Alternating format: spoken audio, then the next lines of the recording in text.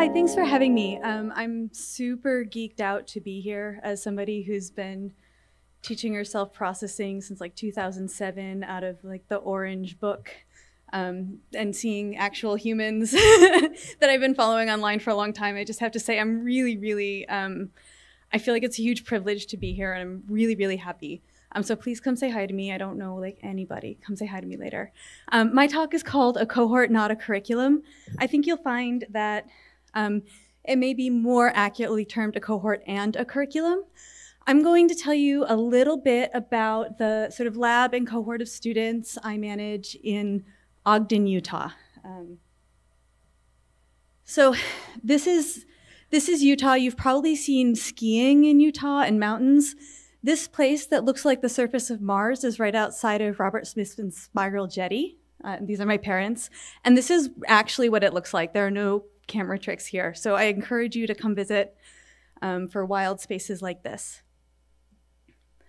I'm at a school called Weber State University. We are an open enrollment state school, which means my students need a high school diploma to get in, and they pay no more than $6,000 a year in tuition, if they pay that, and most of them don't.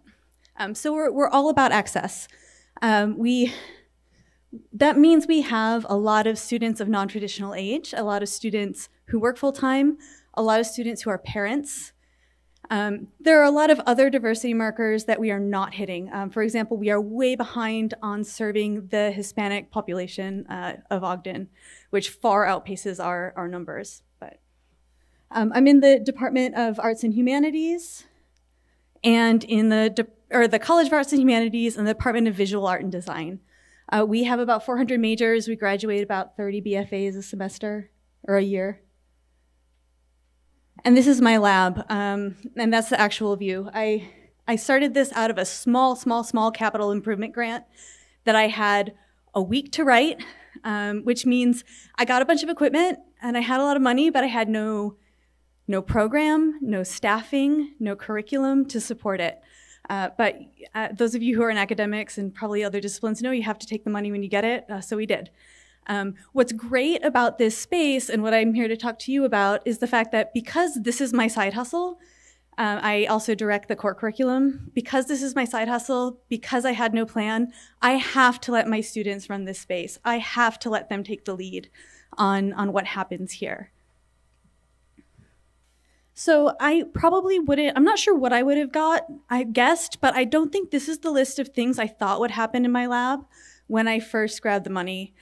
So my students are now doing mixed reality projects, interactive projections, vinyl cut installations, plotter drawings, web-based art, materialist histories, bookmaking, and even mixed media painting. I don't think I would have done a very good job guessing, and I'm happy that this is what's happening and not what I guessed, and certainly not what my my administrators would have wanted, right? So it's working out.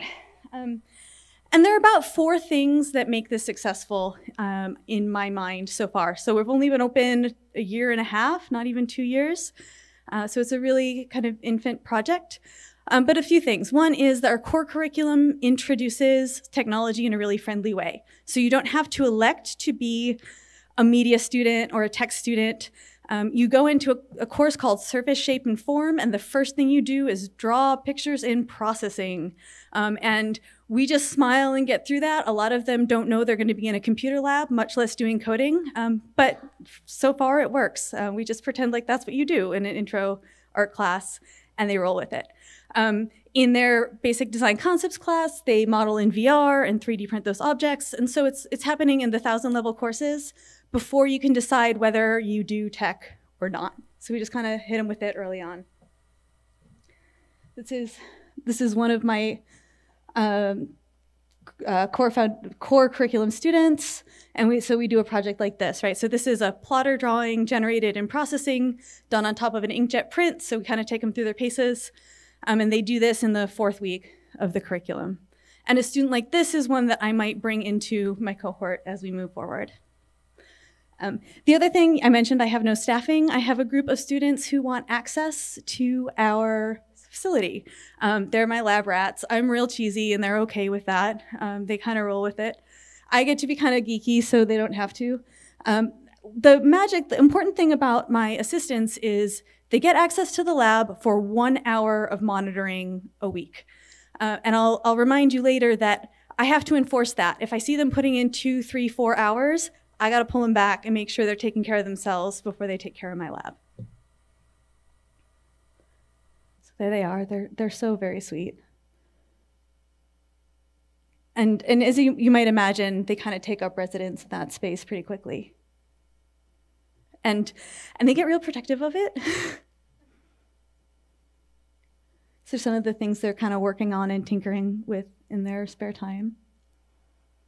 Okay, the third is what my students call Cyborg Book Club. This started as an informal reading group.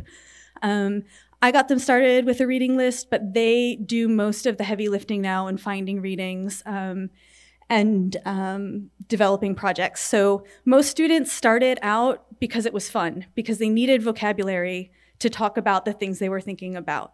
But should they want to earn independent study credit, they write papers, they do projects. And the advantage to this is that I read things I wouldn't have read. I read things I've always been meaning to read. But with or without credit, I had students at their peak reading 100 to 200 pages a week over the summer for fun in this track. So I think there was something about that engagement and vulnerability that made that work. Students in that book group are people like Monica Bone. This is also from my intro class. That's a processing drawing. She made a beautiful book out of that. That's a plotter drawing from her book. And Lou Lily Schaefer, really interested in interiority and exteriority. So even though we're sitting in the lab and we're talking a lot about technology, my students aren't necessarily screen people through and through. So Lily does a lot of painting, and we learned very early that she's a lousy writer. She's brilliant, she's great in discussion, but if you ask her to write a formal paper, it fails miserably. So in place of that, she's writing the sort of poetic, hyperlinked, heavily footnoted response that looks an awful lot like her paintings. And finally, I have independent study students. I usually take a small group, and they've got to have complementary skills.